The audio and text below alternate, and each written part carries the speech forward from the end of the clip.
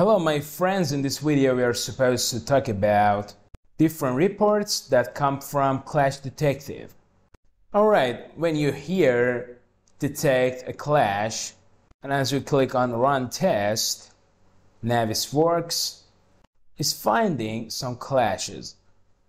And in the report part here, you're able to provide a report from the clashes that have been found here. And how? Yes, you can specify its format here. While you detected some clashes, it asks you want to make a report from this clash that you have here or from all of them. And for all of them, it asks you again that, for example, if you took tests 10 times, you want it to be combined in one PDF, or you want all of them separately. And now, for example, I want to choose the current test, which is now selected here, as you can see. But the formats here are very useful, some of them. For example, if you select as viewpoints, it makes a viewpoint for each clash that it has found. Alright, let me show you. For example, here in test 1, okay, look at it. If I open it, if you click on each clash, it shows the view that it's set on that clash. But there is not the subject, which is about making colorful two objects that have a clash with each other and making the others pale.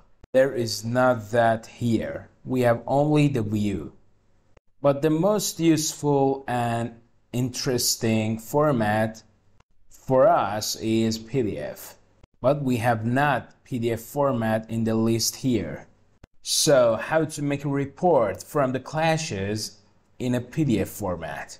First of all, provide from this format HTML. Okay, as I selected HTML, I'm gonna get an output from it here.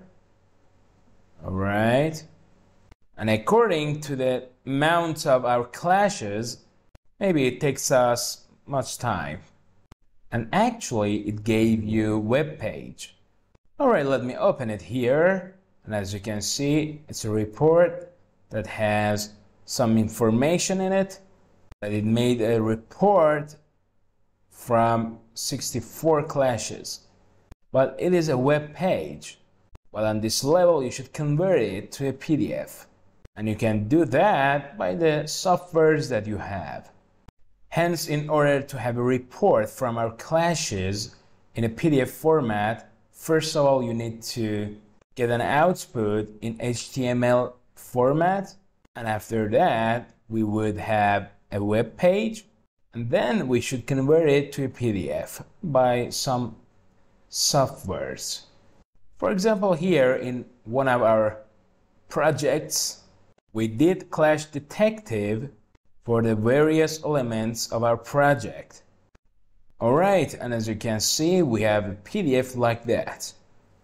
Okay, if you want to know more about Clash Detective, you can provide the full course on the link below.